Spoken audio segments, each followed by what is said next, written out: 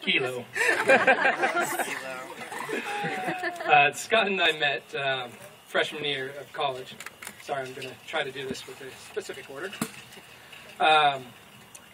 Over 10 years ago.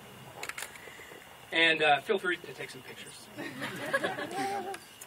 Back in Seattle, where I was born, beautiful place. I will tell you all about it if you want. So, let's see. No, I'm not going to tell the funny story. Find me later for that. Enough of the cart. So Scott and I met our freshman year of college, and under some fun circumstances with a near fight breaking out, where one of our mutual friends decided he wanted to beat me up for my girlfriend. Scott luckily talked him down, and it was his first major step in our friendship. Over the years, we lived together several times. We had some great times, made some horrible decisions. Rollerblading on top of Ivy Ridge. That was you.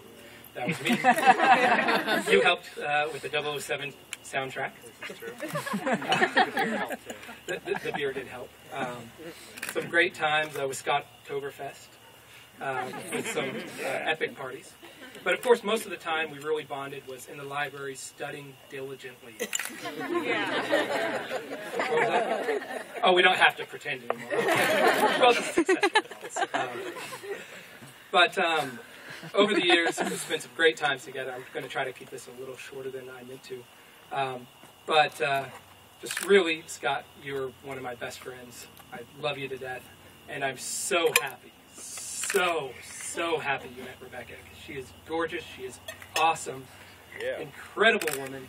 And the fact that you two found each other just really makes me incredibly happy. So, please raise your glasses.